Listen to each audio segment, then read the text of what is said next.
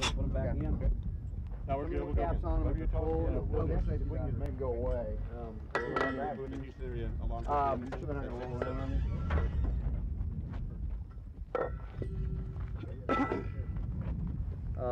This stuff has got really bad stickers through some of it, so stay clear. They grow like a little weed. Oh, here it is. It's too straight right here. And we walked through it, so it's yeah, that's really fresh. What is this? Too fresh. We don't know. It looks like some kind of fish thing. The smell was over here. It was up off this point. I'm not sure. The dogs were interested here. They found the dog in a bag over here. I get in a wetsuit, just walk it real quick. If it gets deep, then we'll go to August.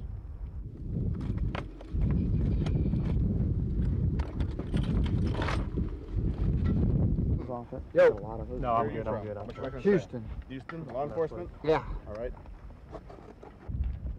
That other one's good to go? These rigs are not, sir. Ron, you want to give me that?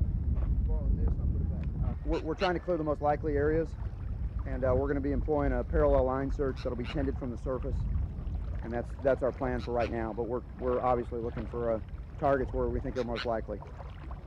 We got some foam for your beer. I'm in a harness. Yeah. Integrated. The divers are dog people are saying that based upon the wind, the mark could be as far out as those rocks.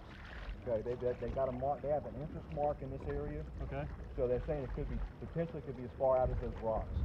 Okay.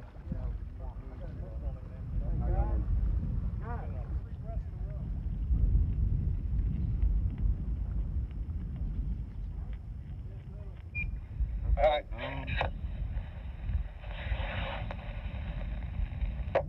Go with my foot right here. All right, it does not move.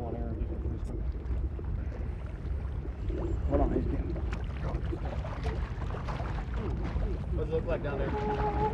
Oh, it's black water. You can't really see a whole lot. To avoid any kind of confusion that you would have in doing a search in black water with somebody you've never dove with before, we put these three guys together because they've worked together.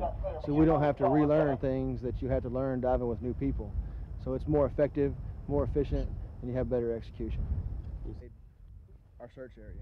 Great. It's very effective. The military uses it. I'll get to show you, Ron.